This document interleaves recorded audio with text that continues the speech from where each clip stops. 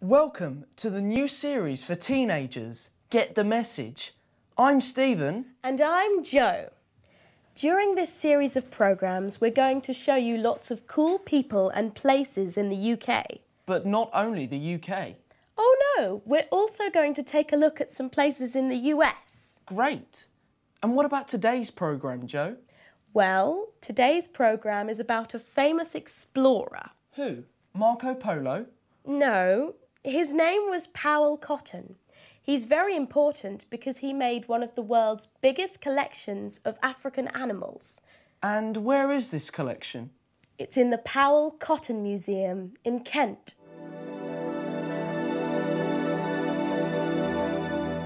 Kent is in the south-east of England.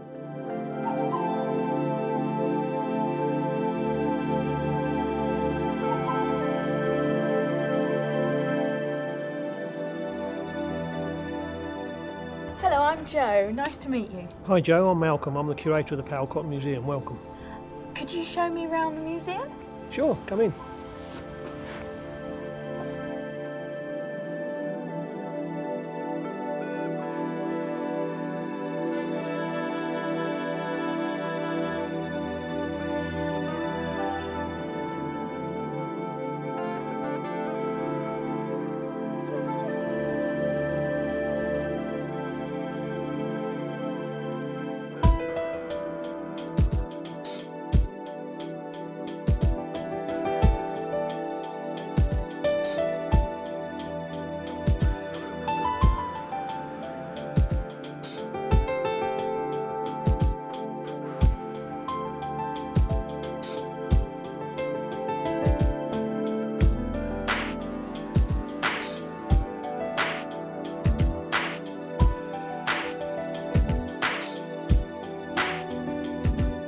So who started this museum?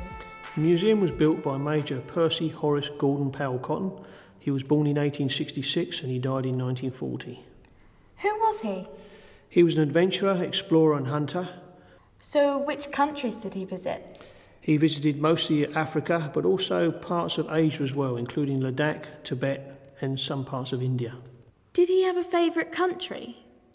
I don't know about a favourite country, but certainly his favourite continent was Africa. What was his longest trip? His longest trip was 30 months, and that was in 1903 to British East Africa. He spent a long time abroad. Do you think he sometimes felt homesick? Yes, I'm sure he did feel homesick at times. He had a wife and children back at home. What was he like? He was a very brave, adventurous and friendly man who got on very well with the African people. What was he doing when he was in Africa? He was collecting the African animals. Did he collect anything else? Yes, he collected a lot of local material from local African people, spears and shields, drums, all sorts of things. What's your favourite thing in the museum? The elephant in Gallery 3. My favourite thing is the lion. This is the same lion that attacked Powell Cotton in 1906. He survived because the local Africans killed the lion. This is Julia, and she's the director of this museum. Hello, Julia. Hello, Jo. So, who visits this museum? Everybody. We get many family groups because there's something here for everybody, from the smallest child to the oldest granny. And we have very many tourists from abroad, from France and Germany and Spain, America even, and Australia. We are a world-class collection, so we are of interest to everybody. Apart from the collections made by Major Powell Cotton from Africa, we have several galleries relating to other items.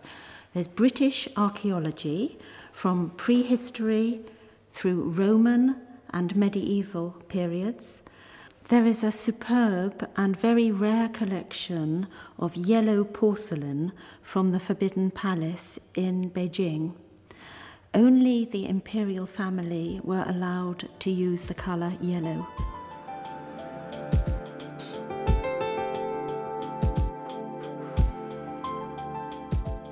what's your favourite part of the museum? I'd have to think about that for a few moments, but it's probably the display of masks in Gallery 7.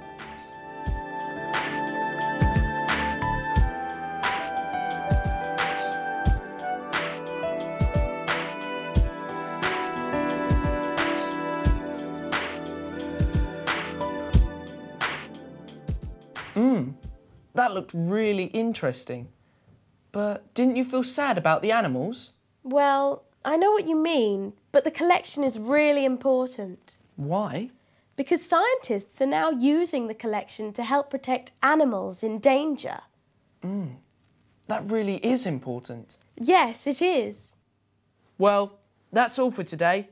See you next time. Bye.